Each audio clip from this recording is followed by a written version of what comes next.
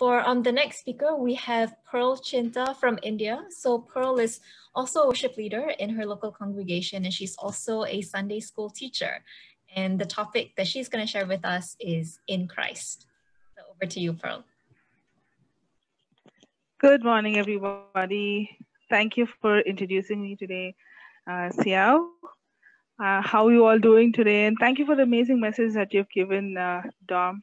Thank you for reminding us that we need to love ourselves to love God and others as well.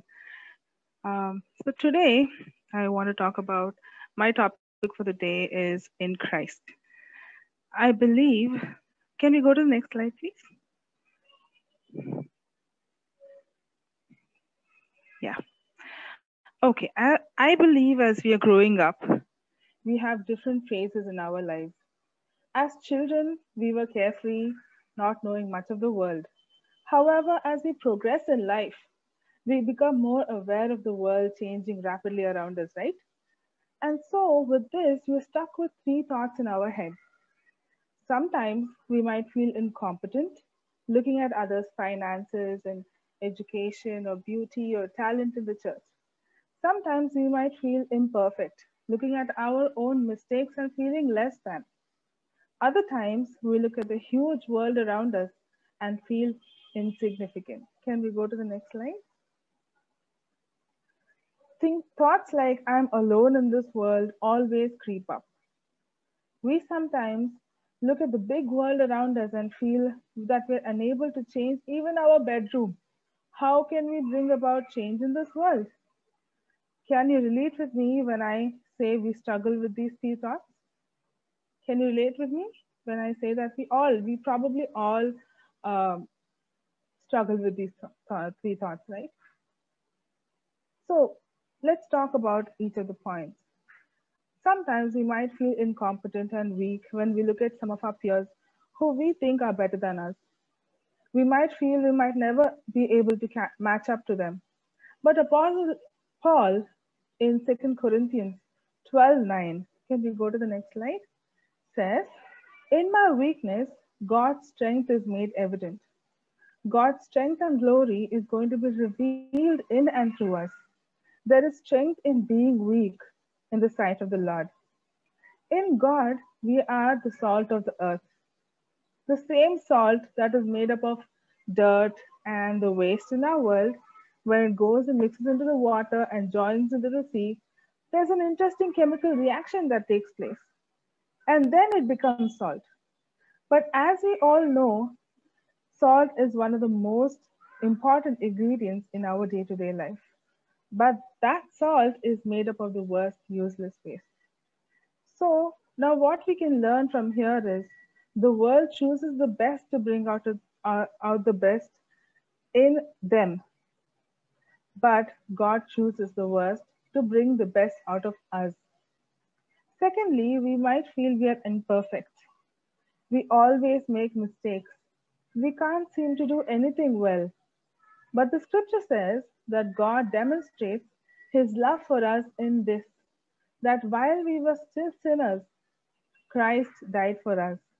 While we were still sinners and broken, we were precious to God. God found us so very precious that he came to die for us. We find it difficult to accept our imperfections, but God accepts us even in our broken state. How beautiful is that? That even when we are not able to accept ourselves, God doesn't have any problem, any hindrance to love us however we are. And so through his affection, we are perfect. And the third thing is we might feel insignificant. Imagine if you're in a big city like New York or London or Tokyo, we might feel like we're no one sometimes. In Second Chronicles, it is written, for the eyes of the Lord run to and fro throughout the whole earth to show himself strong on behalf of those whose heart is loyal to him. God chose us. And in order to choose us, he went first to North America and then the South America and Europe. He came to Asia, he searched in Russia, China, Japan, Middle East, and then he came to your country. Then he went to different cities. And then he came to your city. He went to various places in your city. And then he came to your place to choose you.